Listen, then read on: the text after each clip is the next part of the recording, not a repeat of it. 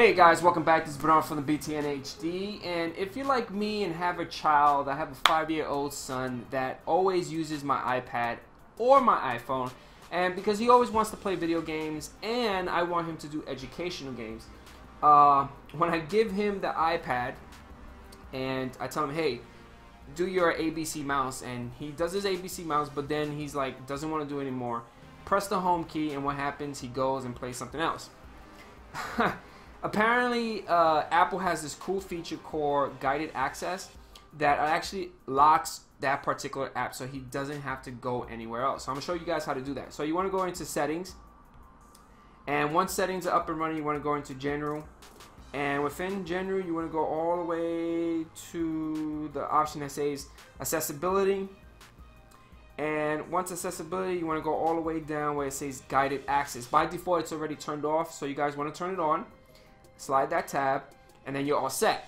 Now, if you have the latest and greatest OS, it gives you more options. I think they give you a option to set a time limit if you're running iOS 8.1.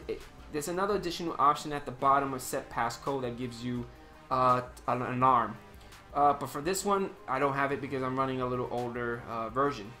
And that's it. You're good. So let's say your son or your child, you want them to only have access to, I don't know, let's say photos. You only want them to only have access to photos. So yeah, I just only want my son to have access to the photos within the app, to the album. So the way that you get the control is you double click, or actually triple click on your home key. So it's 1, 2, 3. And it kind of zooms out, and then you're going to see a start button at the upper right corner and a bunch of options like hardware buttons. If you don't want the person to click on the home button, you could disable that or you can enable it. Volume control, sleep wake button.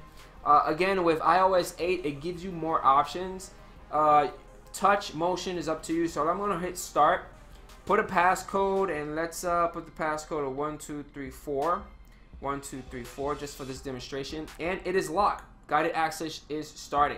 So let's say your child wants to press the home key. So I'm right now pressing the home key, and as you can see, guided access is enabled. You can't do anything.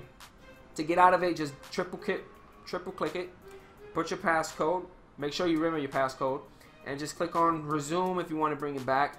I'm gonna do it again, triple and 1234, and let's end it. Once you end it, you're out of it. You're basically able to press the home key and back.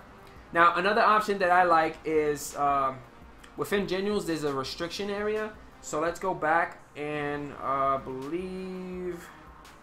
go back again. And within general, you go all the way back on the bottom. It says restrictions.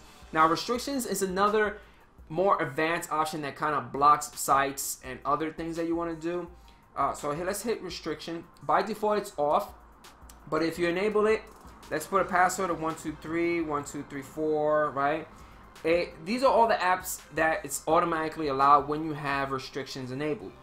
If you don't want your child to have access to Safari because you don't want them to surf any crazy sites, just check it off and they're not able to get into it. If you don't want them to get into installing apps. Now, my son loves purchasing apps, and especially if I purchase something and he takes it, he automatically has access to just start downloading stuff. So let's say I want to disable iTunes Store, right? Or installing apps. Or I don't want him to get camera. By turning off the camera, you would turn off FaceTime. So I want to turn that off too, right? And now at the very bottom, you got allow content. This is all up to you. I can't really tell you what to use, but it really is up to you how badly you want to restrict your iPad or your iPhone from your child getting access to it. If you go to websites, as you can see, allow websites. You got all websites, which is checked off.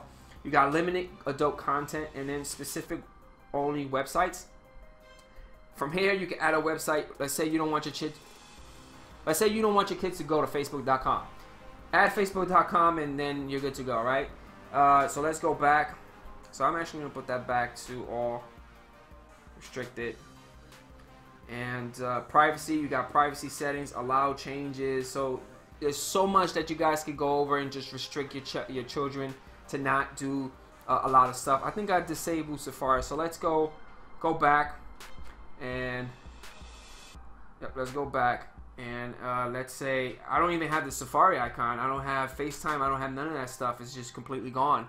So yeah, so if I go back into Safari and I go into restrictions, I put my passcode, and let's turn on my Safari, my camera, my FaceTime, my iTunes, installing apps, and that's basically what I did. And let's go back, and as you can see, all those apps are back. So I think it just hides it. As long as the child doesn't know the passcode, they won't be able to get it back. But that's it, guys. That is a way that you're able to kind of lock your iPhone or iPad device from your child for those curious little kids that just want to go into your iPad and just poke around with all the stuff. I know I have a child that does that all the time. If you guys have any tips or tricks on how to restrict your iPad or any other tips and tricks for your iPad or iPhone, leave it at the bottom of the comment section. Don't forget about hitting those like buttons, because the like buttons does support the video a lot, as well as it helps this guy. And I'll catch you guys on the next one. Peace out.